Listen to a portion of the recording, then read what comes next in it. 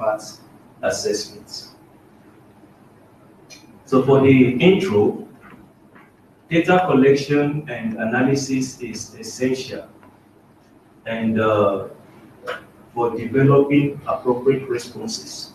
So accurate and up-to-date data can assist to assess the scale and trend within to establish a basic profile.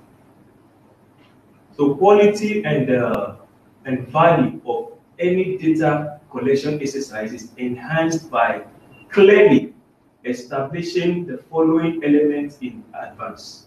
The first thing is the purpose, the scope, and methodology of the data collection exercise is important, and followed by the relevant statistical variation indicators.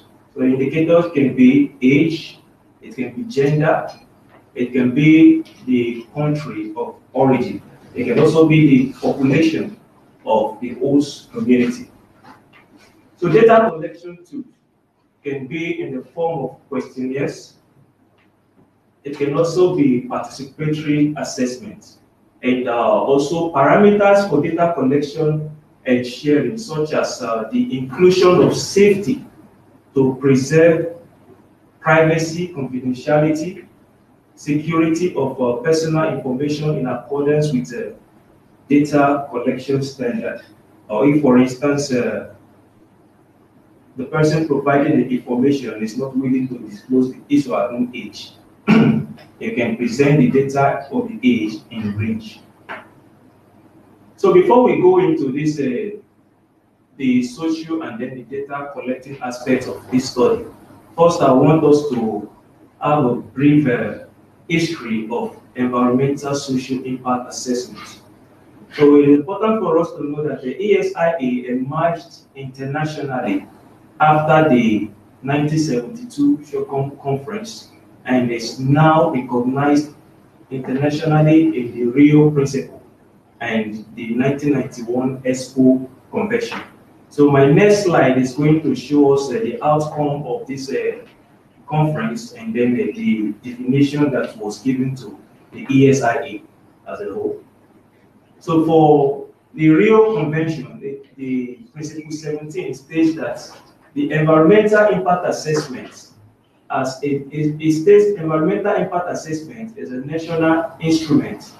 As a national instrument shall be undertaken for proposed activities that are likely to have significant adverse impact on the environment and are subject to a decision of a competent national authority. So for the ESPO definition, it's defined the ESIA as a national procedure for the evaluation of the likely impact of the proposed activity in the environment. So for further introduction, the ESIA are carried out in a wide variety of sectors, and this includes agriculture, manufacturing, tourism, mining, forestry. So the projects requires an ESIA can be large. So sometimes the projects can be very large, such as a hydroelectric project, and it can be as small as maybe a new hotel on the beach. So however, the level of impact on human and environmental health, so the thing is centered on the level of impact rather than the size of the project. So it's an important aspect of ESIA in decision making. All right. So to further attempt a clearer definition of the ESIA, the ESIA is a systematic process that, number one, identify, number two, predict, and number three, evaluate the environmental effects of proposed actions and projects. So the environmental aspect of it can further be interpreted as the physical environment, the biological environment, and of course, the social environment.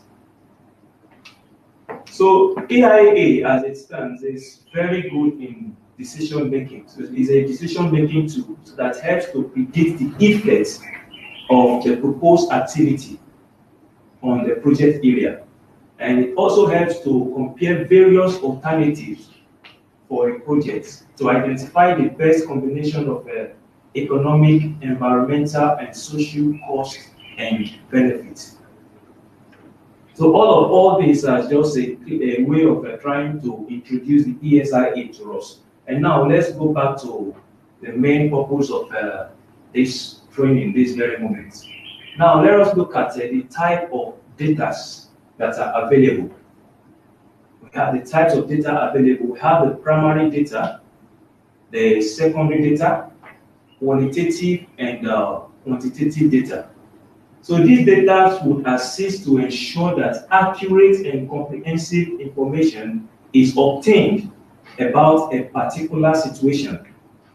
However, in order for data to properly inform policy development, it requires processing and analysis.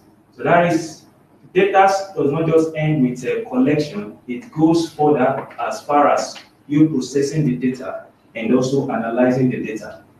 So for the primary data are data that you collect directly from individuals for a specific purpose by the use of methods such as interview. So it can be a key informant interview or questionnaires that you share to the individual that you're interrogating at that point in time. So where possible, allow for a more in-depth and comprehensive analysis. So primary data can be collected at point of departure. For instance, you visit a project area, you visit the host community. You can collect the data at the point of arrival. And also you can also collect the data even while you are departing from within the community. So if the opportunity avails itself. So that is for primary. So now let us look at the secondary data. So when we're talking about the secondary data, is data compiled from existing information sources, which may have been collected for other purposes. And sometimes it can be data that you obtain online. They are already existing and may also be available and ready for the very analysis that you are working on at that point in time. And the third one, we're looking at qualitative data. Qualitative data. So what we mean when we say qualitative data is data that is non-measurable. It captures feelings. It captures personal experience. It captures attitude and intention. So sometimes you need to get the perception of people within a community. So this qualitative data will go a long way to solve that very challenge. And it can also be useful in understanding cultural context or establishing baseline information. That's very important. Then by contrast, now we are looking at finally quantitative data. Now remember I said earlier, quantitative data is non-measurable. Whereas for quantitative data, it is numeric. It's something that can be measured. So quantitative data allows for an objective assessment of a situation in order to compare one situation with another and to track conditions within the same situation over time. So it is produced by observed and measuring things that can be counted and calculated.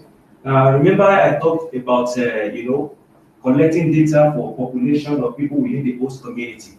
So those one falls under this quantitative data collection method. So the collection of both qualitative and quantitative data can be helpful to understand the goal and purpose of data gathering. So now, what about this the data management? It's not all about going to field. It's not all about visiting the host communities to collect data. There is need for you to have a very good way of managing your data. And how are you going to arrive at that?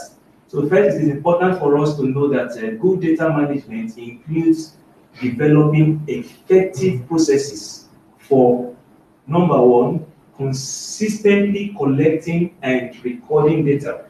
So that means you have a consistent approach. For each of the questions you have within the questionnaire, they are consistent or true, and they are not at any point altered or changed into something else. And then also you should have, also for storing data securely. So when you store your data securely, also it's also a good way of managing data. Cleaning data also, and then also transferring data. I think in the subsequent slide, we're going to look at what it means to have cleaning data. So between different types of software used for analysis, so effectively different data and effectively presenting different data and making data accessible for verification and used by others. So these are some of the approaches that you need to adopt to have a good data management. So commonly referred to aspects of data quality are validity. So if I want to say that a data is good, we are going to look at the validity of the data. So when we're talking about validity of the data, what are we talking about? Data measures what they are intended to measure. You have a data, and the purpose of collecting the data is to collect, to get the number of persons that are within the age of 10 to 20, female. And at the end of the day, after collecting this data, it was ensured that we were just so specific on what was required. So the reliability of the data are measured and collected consistently according to standard definition and methodology. So standard definition and methodology should be used, and that is what will make a data reliable. So if you're collecting data for ESIA, you need to follow the standard definitions, you need to follow the standard methodology for collection of this data, and as such, your results will be reliable. So completeness entails that all data elements are included as per definition and methodology specified. Precision, data having sufficient detail, that is precision. Then integrity of the data are protected from deliberate bias or manipulation, either for personal reason or probably for political reason. The timeliness of the data is also very important. Data are up to date, current, and information is available on time. So what are some of the approaches that we can still adopt in having a good data? It is advised to use standardized data collection tools. That is what is obtainable concerning this very data that I want to collect. So which have already been tried and tested in real life situation. They have been tried, tested, and they've been seen to be trustworthy. So you can also improve on this if necessary.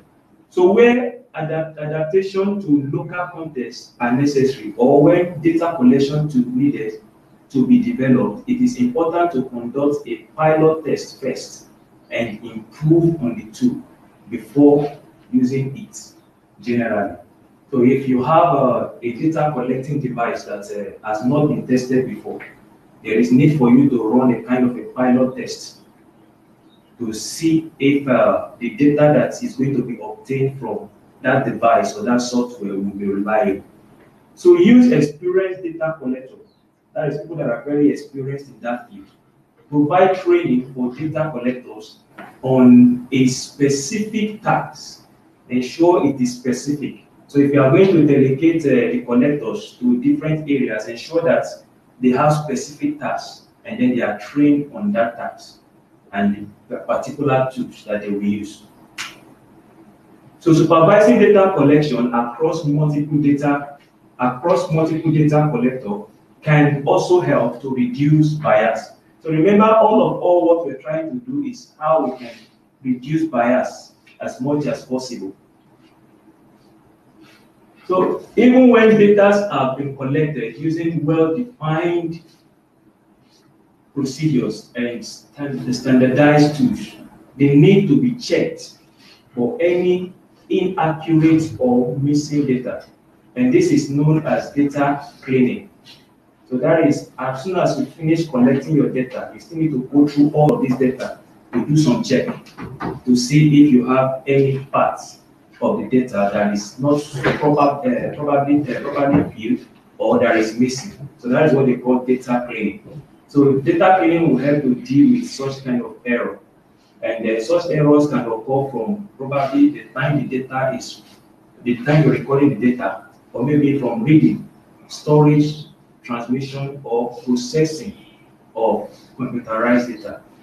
And ensure that data quality also extends to ensuring appropriate data analysis and presentation of the data in the evaluation reports, so that the findings are clear and conclusion can be substantiated. This often also involves making the data accessible so that they can be verified by other persons and or used for additional purposes, such as for synthesizing results from different evaluations. So specific issues in ensuring data quality in data analysis. Number one, as with data collection, ensuring quality in data analysis is a part of good data management.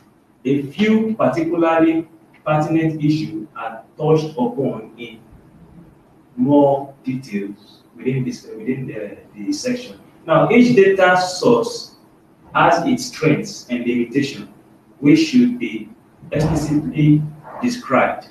Then, for this reason, purposefully integrated different data collection method or triangulating different data sources to answer the key evaluation questions will overcome the weakness inherent in each data source when used alone. So a mixed method approach also improves the credibility of the findings when information from different data sources converges. So that is, they are consistent about the direction and the findings and can deepen the understanding of a program and policy, its effects and its context. Okay, so let's see the value of missing methods. So for the value of missing the methods, number one, we have enrichment of the data. There is need for you also to examine the data, and there is also need for you to see that the data can explain itself. Also triangulating the data, that is confirming or rejecting what has been presented. So analyzing data in order to summarize them and look for patterns is an important part of every evaluation. So if you are to analyze your data, you have to ensure that all of these steps are followed. So how the data will be synthesized should be decided at the evaluation design stage, appropriate to the type of key evaluation question and described fully in the evaluation plan. So challenges. Common challenges in data collection and analysis can relate to poor choice of methodology as well as poor implementation method. For example, are provided below. Choosing the same old method regardless of their suitability to the specific evaluation. So that is a challenge. Choosing the same old method regardless of their suitability. So that means if you're using a method before now and you discovered along the line that this method can be worked upon to improve it, you can decide to improve it. So the second challenge is choosing methods that are not specifically related to answering the key evaluation questions. So constructing an evaluation matrix can help to make such that all of the key evaluation questions are covered. So you have to ensure that the key questions that you need are covered within, the questionnaire, if you're making use of the questionnaire. So choosing just one method to answer a key evaluation question is also a challenge. You can decide to adopt many methods. Then poor implementation of methods. That's the continuation of the challenges we have. Poor implementation of methods. This includes poor execution of sampling. Poor execution of sampling. So if the approach you're using for sampling is not adequate, is not correct. So these are some of the challenges we have with data collection. For example, using a convenient sample or having a systematically low response rate without systematically checking and making transparent how the respondent may have been different from the non-respondents. So a key concern in sampling is ensuring that the data from the sample can be appropriately generalized, either statistically or analytically. Significant underrepresentation in the selected sample may lead to spurious or incorrect conclusion about the program or policy under investigation. So another challenge can be in the form of poor data collection. Poor data collection, and this can be a fallout of probably working with a poor translator on site. You're going to a community that you're not familiar with their language, and then the translator that is working with you does not really understand the language very well. So it will also it will contribute to the poor quality of your data collection. Then the poor quality of data analysis as well is also some of these challenges. And then poor quality reporting and presentation. Poor quality reporting and presentation. All of this can be cloudy data, and at the end of the day, you don't have a good data to present. Finally, conclusion. There are several advantages to having a data collection, monitoring, and evaluation system as an integral element of project design. The feasibility of data collection and monitoring and evaluation can be used as a key criterion for acceptable design. So I think at this point, I would want to leave it open to the viewers. If you have any question, you can be free to bring up your question. Thank you.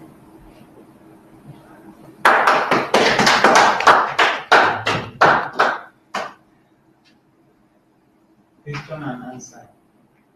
Same minutes, right?